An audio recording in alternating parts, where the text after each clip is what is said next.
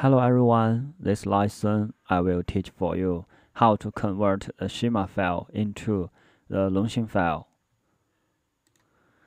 It only used for the file version from A51 to A56. And the expand name is 30 as the pattern shows. Turn on the design pattern system. Click Convert button. Then select File. Here we set 12 needle gauge and select to system. Convert. Check value. Now you see the file conversion is successful.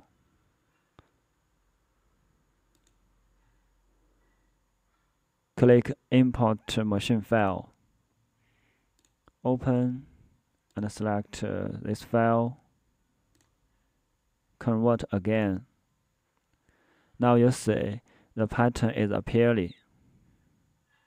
For the next step, we need to check the function line.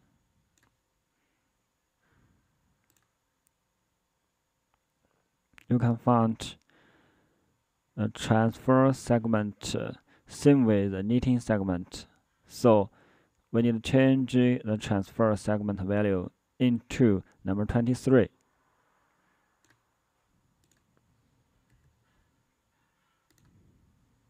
Like this.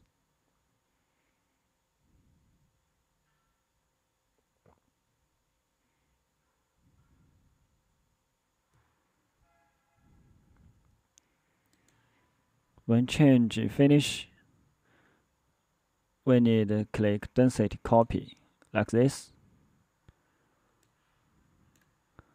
We can set separate transfer on the function line 222.